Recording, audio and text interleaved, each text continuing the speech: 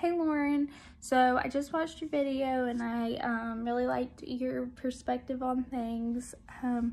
So I really liked how you were organized throughout your video. It was very easy to follow. So you went ahead and started talking about thinking goal, and her thinking goal number one was, blame of the relationship.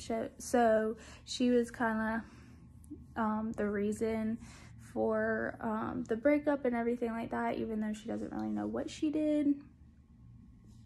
Thinking goal number two was being alone. So she just needs to realize that she would be happy being alone, if that's how it's supposed to work out or things like that. She just has to find new ways to know that she's happy being alone. I like how you said that she would have more time to focus on herself and to maybe get new hobbies and just really figure out things that she likes. I think that's really a big part of being alone, especially if, she feels like that she's the one, if she's taking the blame for the relationship or things like that. So finding a hobby, just finding confidence in yourself and things like that is really important. So I liked how you said, she would have more time to focus on herself. Thinking goal number three, which she said this a lot throughout the video, and I know everybody else has said that in their videos, is she said it a lot, letting him go. She's just gotta, letting him go. But I liked how, you said, well, first, before I get there, so letting him go. So she just needs to focus on herself to make herself happy, find a hobby, things like that I was just talking about. And then one of the things that you said is don't focus on letting him go.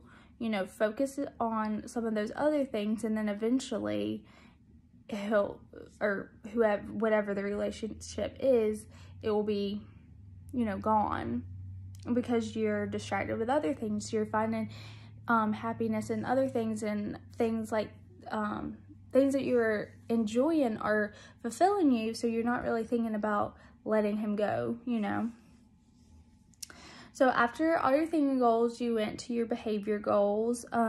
So one of the behavior goals was meeting new people, which could really help with, finding a hobby or things like that. She can make new friends, maybe join a reading club, things like that, and just not isolating herself. This way she has more people, more support from people, and it's always just a good distraction to talk to people, not about your problems, but just, it helps sometimes, but just talk to them in general about anything, just what do you like to do? Well, I like to do that too. Let's go do that together. And just building that friendship, relationship, whatever it is, just so you're not alone and you're not thinking about all the unknown things that have led you to counseling and things like that. Another behavior goal is continuing going to her sessions, which you said that, and it seems to be supporting her and helping her, so that's really good. So kind of like one of the last things you were talking about is, how you teach middle school and how middle schoolers are working on goals and goal settings and things like that, which I think, well, I know at the school I teach at, which is primary school, we're working on goal settings all throughout the year, whether it's, write your name, learning to tie your shoe, things like that. But I like how you were talking about how, middle schoolers can make up their own goals. It's kind of hard for some of the primary students to make up their own goals, but by middle school, those students are able to make up their own goals. Sorry, I'm looking at my notes. They can make up their own goals to help them with what they need to succeed in and what they need to do in order to be successful with that goal that they have set for themselves.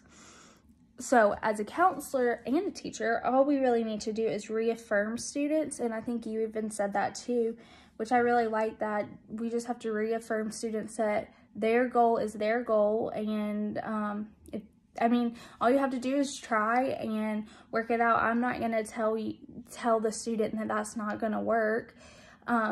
So we just have to stay positive and build that relationship with the students so that they feel confident in talking to us, and just reaffirm that their goal is their goal, and it might take time to reach that goal, but to reach the end goal, but it's just important to have the goal in mind and in place.